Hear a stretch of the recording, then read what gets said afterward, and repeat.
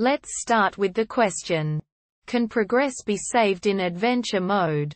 Is it necessary to complete all 5 missions in one session? Does the bounty progress always reset when exiting the game? 2/5 bounties completed, so how can we solve this? There's one possible answer. Answer 1. Bounty progress is not saved when you exit the game.